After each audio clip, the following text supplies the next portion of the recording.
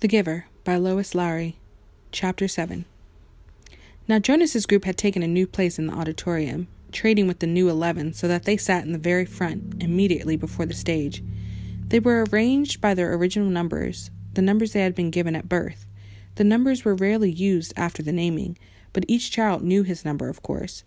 Sometimes parents used them in irritation at a child's misbehavior, indicating that mischief made one unworthy of a name. Jonas always chuckled when he heard a parent, exasperated, call sharply to a whining toddler, "That's enough, 23. Jonas was 19. He had been the 19th new child born his year. It had meant that at his naming, he had been already standing and bright-eyed, soon to walk and talk. It had given him a slight advantage the first year or two, a little more maturity than many of his groupmates who had been born in the later months of that year, but it evened out, as it always did, by 3. After 3, the children progressed at much the same level, though by their first number, one could always tell who was a few months older than other than his group. Technically, Jonas's full number was 1119, since there were other 19s, of course, in each age group. And today, now that the new 11s had been advanced this morning, there were 2 1119s. At the midday break, he had exchanged smiles with the new one, a shy female named Harriet. But the duplication was only for these few hours. Very soon he would not be an 11, but a 12, and age would no longer matter. He would be an adult like his parents, though a new one and untrained still. Asher was 4 and sat now in the row ahead of Jonas. He would receive his assignment 4th. Fiona, 18, was on his left. On his other side sat 20, a male named Pierre, whom Jonas didn't like much. Pierre was very serious, not much fun, and a worrier and tattletale too. "Have you checked the rules, Jonas?" Pierre would always whispering solemnly. "I'm not sure that's within the rules." Usually it was some foolish thing that no one cared about. Opening his tunic if it was a day with a breeze, taking a brief try on a friend's bicycle just to experience a different feel of it. The initial speech at the ceremony of 12 was made by the chief elder, the leader of the community who was elected every 10 years. The speech was much the same each year. Recollection of the time of childhood and the period of preparation, the coming responsibilities of adult life, the profound importance of assignment, the seriousness of training to come. Then the chief elder moved ahead in her speech. "This is the time," she began, looking directly at them, "when we acknowledge differences. You 11s have spent all your years till now learning to fit in, to standardize your behavior, to curb any impulse that might set you apart from the group. But today, we honor your differences. They have determined your futures." She began to describe this year's group and its variety of personalities, though she singled no one out by name. She mentioned that there was one who had singular skills as caretaker, another who loved new children, one with unusual scientific aptitude, and a 4th for whom physical labor was an obvious pleasure. Jonas shifted in his seat, trying to recognize each reference as one of his groupmates. Their caretaking skills were no doubt those of Fiona, on his left. He remembered noticing the tenderness with which she had bathed the old. Probably the one with scientific aptitude was Benjamin, the male who had devised new, important equipment for the rehabilitation center. He heard nothing that he recognized as himself, Jonas. Finally, the chief elder paid tribute to the hard work of her committee, which had performed the observations so meticulously all year. The committee of elders stood and was acknowledged by applause. Jonas noticed Asher yawn slightly, covering his mouth politely with his hand.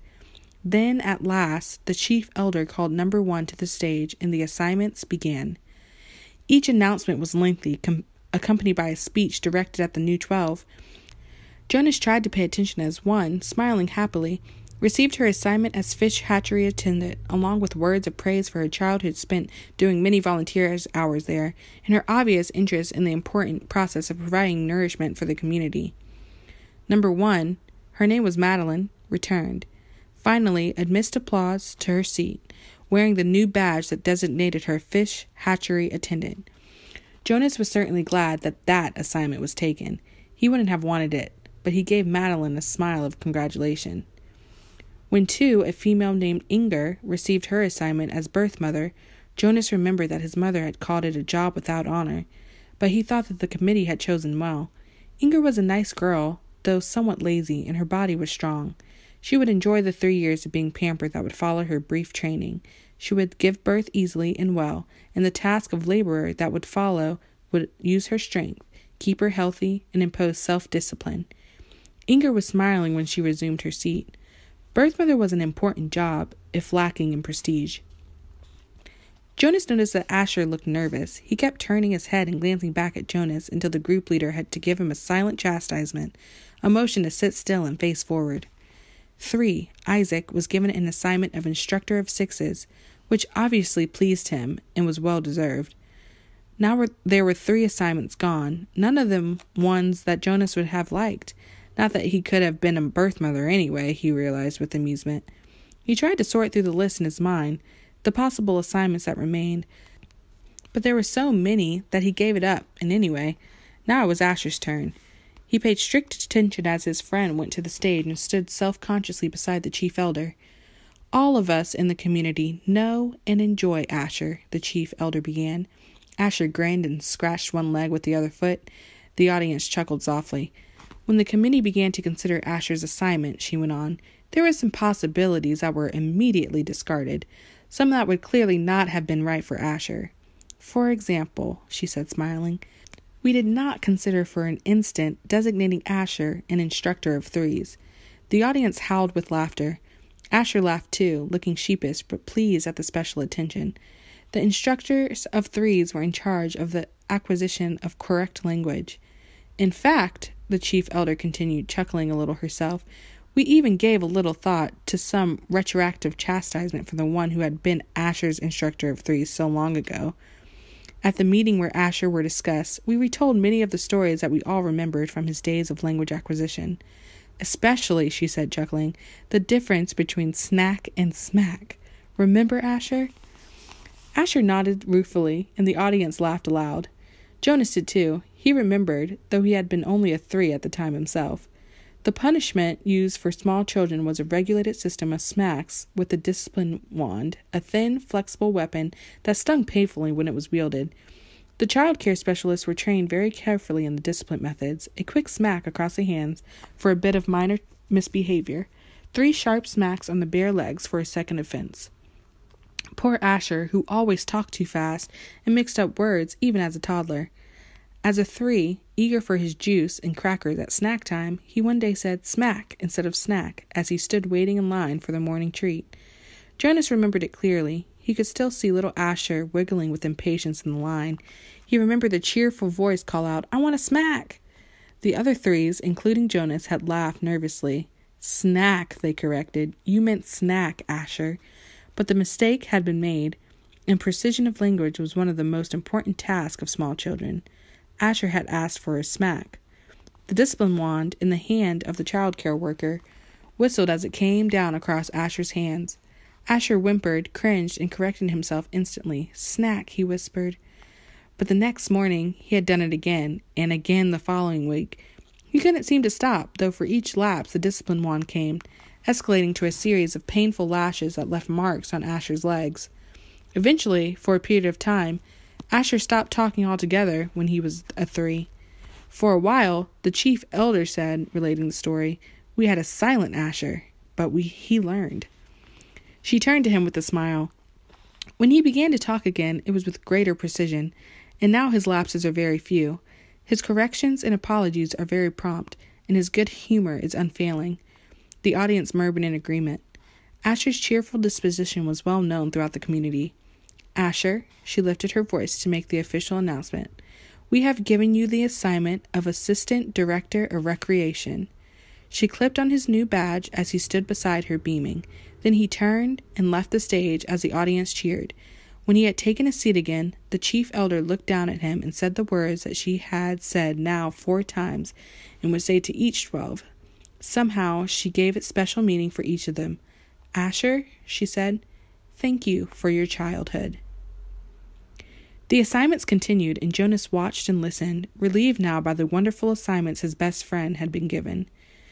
But he was more and more apprehensive as his own approached. Now the new 12s in the row ahead had all received their badges. They were fingering them as they sat, and Jonas knew that each one was thinking about the training that lay ahead. For some, one studious male had been selected as doctor, a female as engineer, and another for law and justice. It would be years of hard work and study. Others, like laborers and birth mothers, would have a much shorter training period. 18, Fiona, on his left, was called. Jonas knew she must be nervous, but Fiona was a calm female. She had been sitting quietly, serenely, throughout the ceremony. Even though the applause, though enthusiastic, seemed serene when Fiona was given the important assignment of caretaker of the old.